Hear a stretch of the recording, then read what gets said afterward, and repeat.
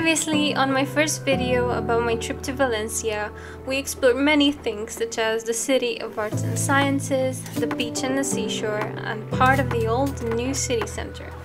So if you haven't seen it, I highly recommend checking it out.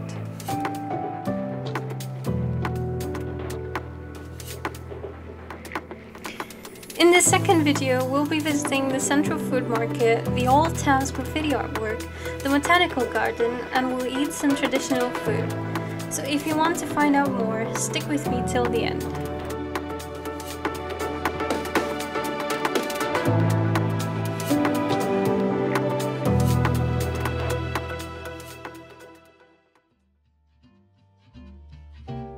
I started my third day by waking up early and heading to Mercado Central. Definitely a must visit if you're in the area. Mercado Central is an amazing place for food lovers such as myself, where you can get lost in the abundance of colors, smells and taste. Everything is fresh and locally sourced, and you are guaranteed to find something you never knew existed.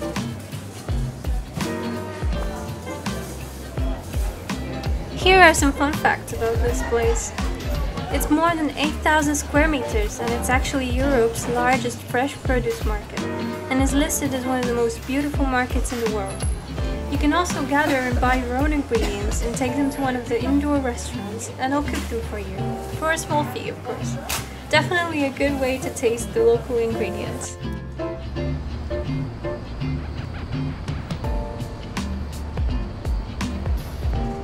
After roaming around for at least an hour, I decided it's time to move on.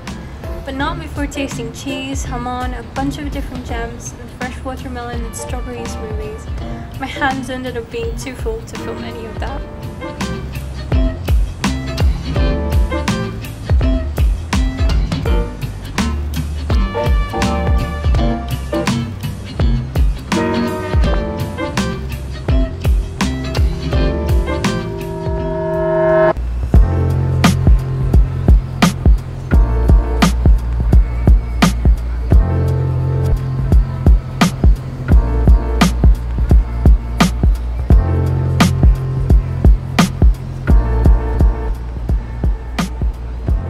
La Lonja, or the Silk Exchange, is an emblematic building of the city and is located in front of the central market. It was designed as a shrine to commerce and used in the 15th century as the place for trading. It has many beautiful details and in the middle an orange tree garden, which first caught my eye and led me inside.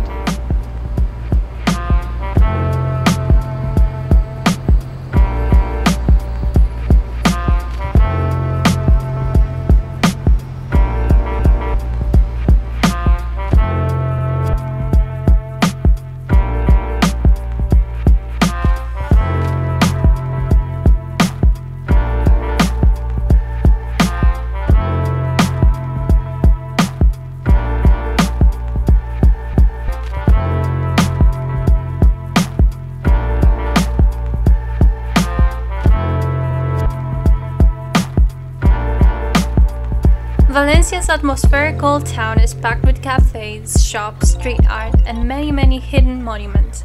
It's very fun exploring through the maze of buildings and cobblestone alleys and escape the tourists. You'll find pretty squares, tiny churches, and very cool street art.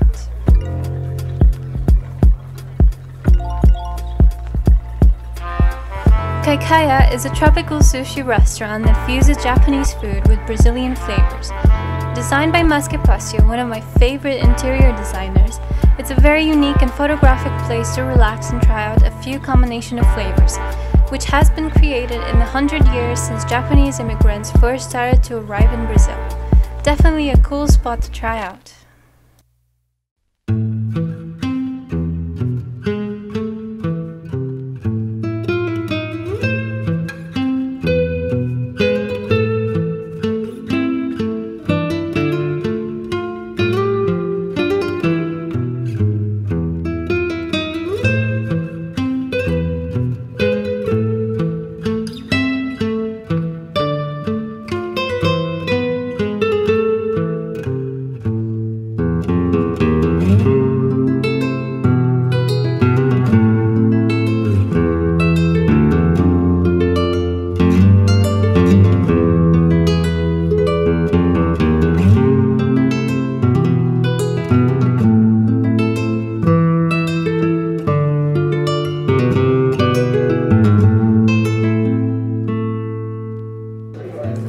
Via de Santa Catalina is the place where you typically find a locally made drink called horchata. It's a sweet creamy drink made from pressed tiger nuts. You can serve it together with chocolate pastries and it makes for a very cooling and refreshing stop.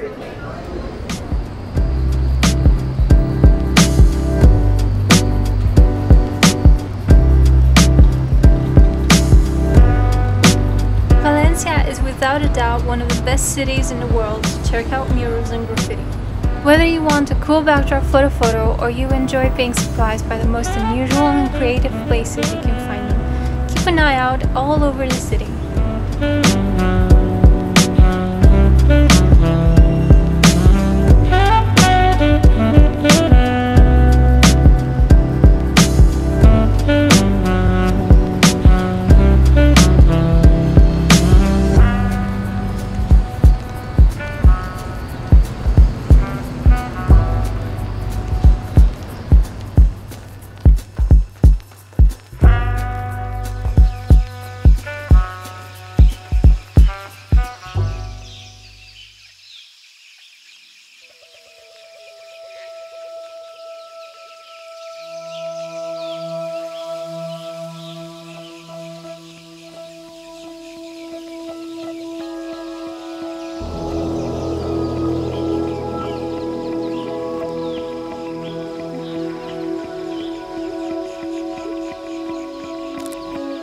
The botanical gardens of the University of Valencia originated from the orchard used for the teachings of botanical studies in the 16th century. Today, the gardens boast an important collection of some 3,000 species of trees and plants from around the world, particularly the collection of palm trees, tropical shrubs, cactus, and desert flora. I had a wonderful time hiding away from the sun in the jungle-like garden, discovering tons of plants and trees I didn't know about. If you have a few hours to spend during the midday, when the breeze is cooler on the other side of the fence, I recommend relaxing in here, listening to all kinds of birds and finding out small corners of the world.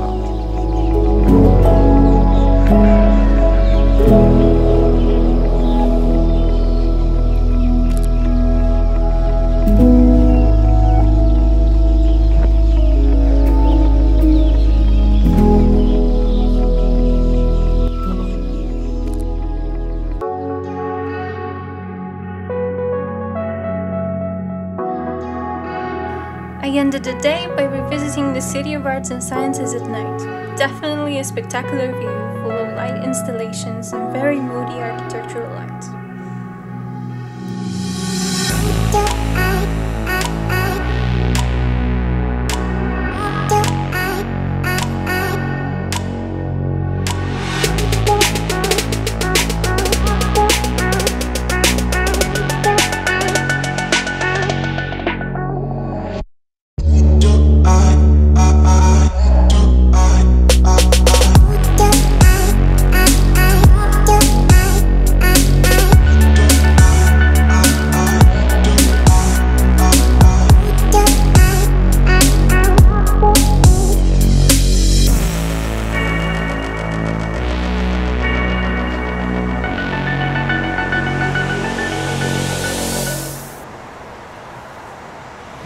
Thank you for watching. Please leave a like if you enjoyed this video and let me know in the comments below which was your favorite spot.